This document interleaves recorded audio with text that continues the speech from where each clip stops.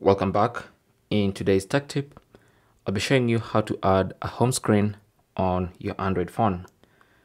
For this tutorial, I'll be using a Samsung Galaxy running Android 14, but this works on other Android phones as well.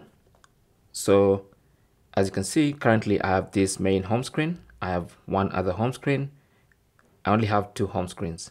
So if I want another home screen, what I need to do is long press an empty space on any of the home screens, and then this menu will appear.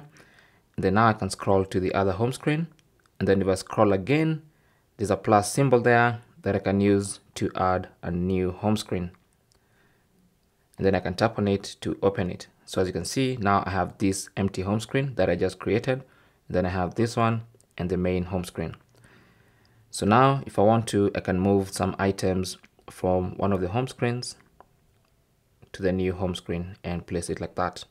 Okay, and that's basically how to create a home screen, or how to add a new home screen on your Android phone. For this tutorial, I'm using a Samsung Galaxy. Now on some other Android phones, you can add a home screen by simply dragging an icon from one of the home screens to create a new home screen. So for instance, as you can see, I have this home screen and I have this one. So let me quickly delete this one so I can show you how this is done. Okay, so I have this home screen and only two home screens. Okay, so now if I want to create a new home screen, I can simply drag an icon from one of the home screens. So long press and then drag, push it to the right, and it's going to automatically create a new home screen and allow me to place my icon on that new home screen. So it might be like that for a different Android phone, especially the Pixel phones. So now I have three home screens. I just created this by dragging the icon over.